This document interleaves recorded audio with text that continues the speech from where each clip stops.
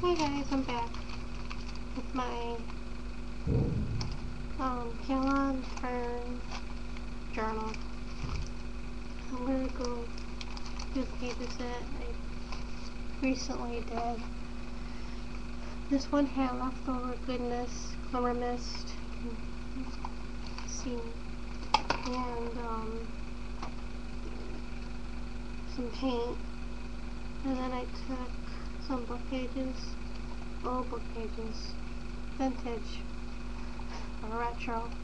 These are the Boxy Twins book. And then I just used, I was playing around with what I can do with the book pages because it is old.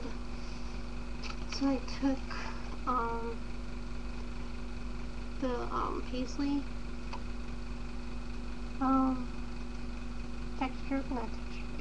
embossing folder, and I took some distress ink over it. Can't really tell. And then this one I took the Tim Holtz texture fade, and also used some distress ink over it, and it tore when I was doing it, but it looked alright. See? And then I just glued it with I think matte medium or gel medium. I don't remember. And then I tried to do a gel medium transfer with regular school book pages. I did two, one here, it seemed somewhat better, and then I think I did one down here. And it turned out somewhat okay over here, but not completely. Didn't get the full image. And this one didn't turn out at all. So I was going to cover it up with the opportunity to make it work. And this is a dryer sheet that I had that was from up here, and I thought I'd use it, and I ran up, use a brayer over it with a Collada color, and I just glued it, put the glue over, and just run it through my fingers. It was easier that way.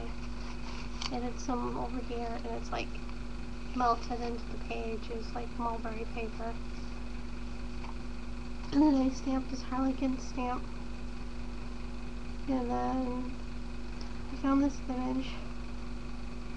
And I was gonna go like an aviation thing with the Wright brothers plane. But then I decided to glue this image. This is a tape transfer down, and I really like the colors, and it went well with this page. And this was from the Mental Floss magazine that I had. And it's not completely done yet, the page, this red. And this is another one where I use my scraps. You can just glue them onto the page, and then I took some white paint or gesso and just toned down the colors. And then this image, and this image is from the Sleeping Beauties calendar that I got at Borders for $1. And I wanted her to look like she's leaning into something, so I took the Chicago Botanic Gardens brochure, and the way I cut it, the way the flowers were, and then I used my watercolor crayons and drew some Z's because they're sleeping. Really not thrilled with the way it turned out. And then I stamped some, this is like a stamp set from Under the Sea with crabs and seahorses, and I just used gravel as like a texture. She got a little bit on her face. I didn't notice that till now. And then on Effie's wing site, she had a journal page challenge on Tisha Moore's style.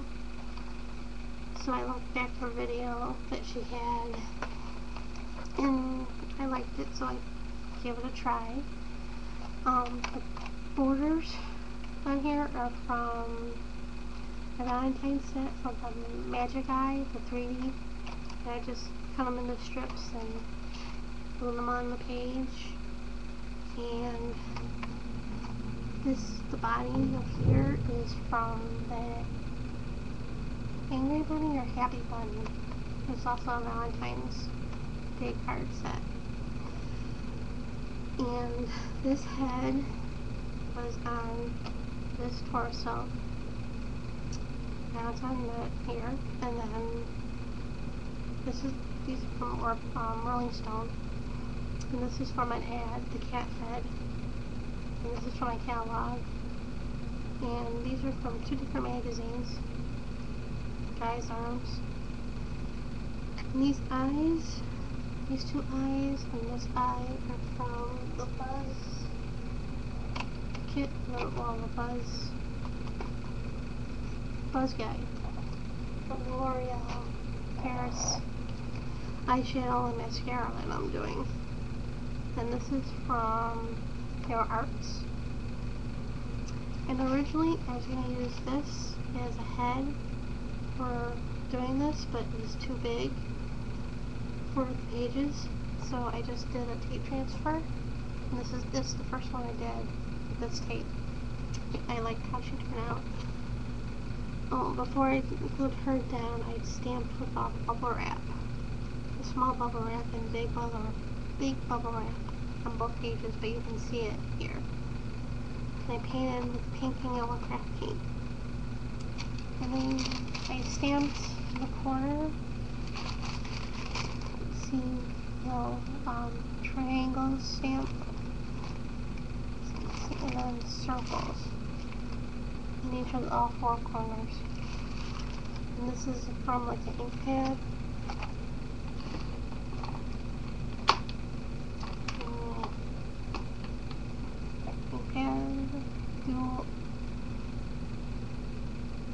Dual dollars. I had it for years. And then I really like how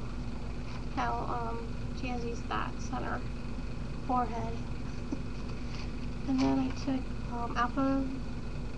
my alpha stamps, a set of alphas, and I just stamped OMG. So I like how she's like looking at them. And I got this. There's a reason for this wax paper. This is another texture with gesso page. And I just painted this tonight.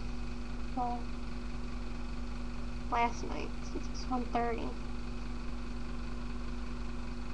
And it's not finished. I was originally was gonna do something else that's on the next page, but it didn't work out because it didn't stamp very well, so I ended up doing here. And tonight on Paula's Journal Artista's Ustream show, she did the technique with pigment inks and blending them. And I didn't have the blending tool that she had, but I had, this one was on like a roller. So I used that to blend, and I had my inks, my pen color box inks are the wheels, because they had these inks for years and years and years and years and years, like when I first started stamping. So my pen wheels were all dried up. But I had a tricolor pad, and the pad itself was peeling up, so I just took it and just spread it all over. And then I took the wheel and I just wheeled it to blend. And then instead of regular embossing powder, I just used UT, and it's somewhat the same look. And it's going to be like a travel page. So the stamp is by Judykins. It's an old stamp. One of my favorites still.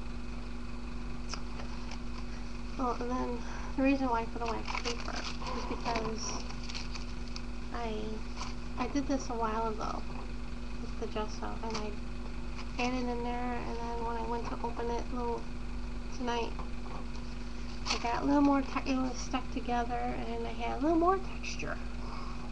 Because the pages, some of the pages were ripping apart and stuff. So that's this journal, and I got one more thing to show, but I won't have time on this video. So I'll stop it, and I'll probably do it tomorrow since it is 1:35 in the morning, my time, Central Time. So good night, good morning, thanks for watching.